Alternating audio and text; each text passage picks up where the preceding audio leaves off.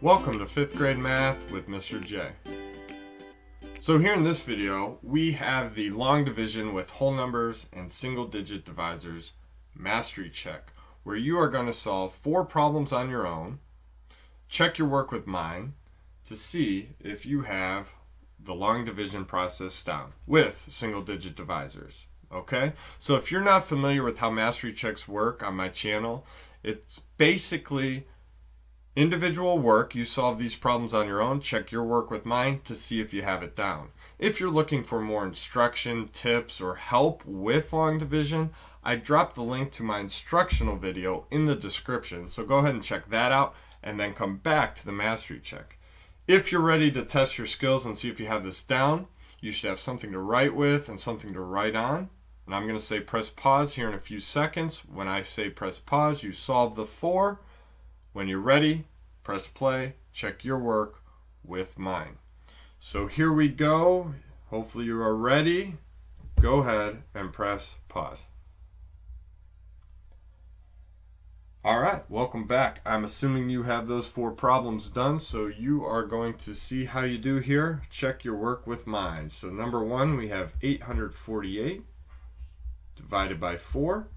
So we start with how many groups of 4 are in 8? We have 2. 2 times 4 is 8. Subtract, we get 0. Bring down my 4. How many groups of 4 are in 4? 1. 1 times 4 is 4. Subtract, you get 0. Bring down my 8. How many groups of 4 are in 8? Well, 2. 2 times 4 is 8. Subtract, and we get 0. We went all the way over to our ones place as far as we could go, and we have a 0 down here, so remainder of 0. Your quotient or answer is 212. Quotient means the answer to a division problem. Alright, number 2, our divisor is 2, and our dividend, or what we are splitting into groups or dividing up, goes on the inside. That is 726.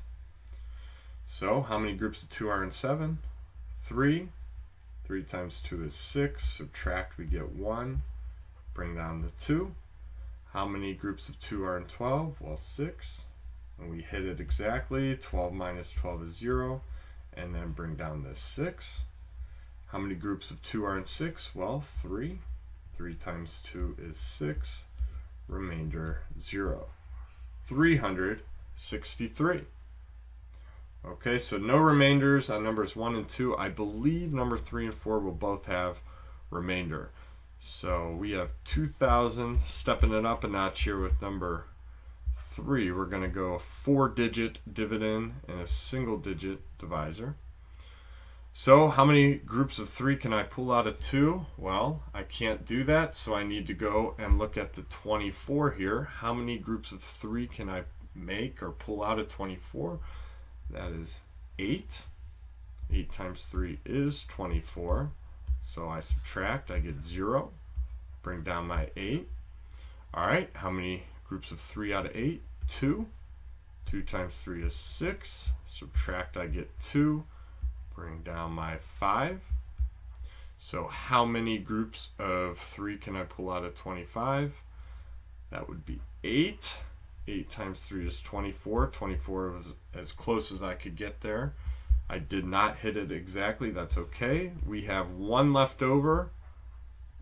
828, remainder 1.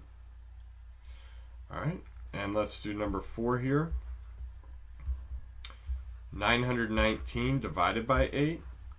How many groups of 8 are in 9? 1. 1 times 8 is 8. Subtract, we get 1. Bring down the 1. How many groups of 8 out of 11? Well, 1. 1 times 8 is 8. Subtract, we get 3. Bring down this 9.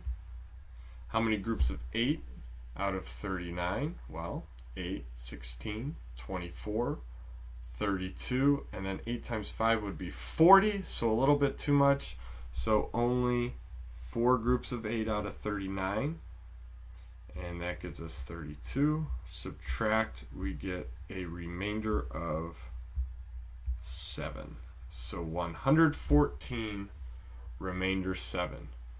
So those are our 4 problems for single digit divisors, our mastery check there. Hopefully you had at least 3 correct, and best case scenario 4 out of 4 correct. And if you've mastered single digit divisors, you are ready to move on to double digit divisors. So I dropped that link below too. You can check out the instructional video, and then we will give the mastery check a try. So I appreciate you checking out the video. Hope you did well. Thanks for watching.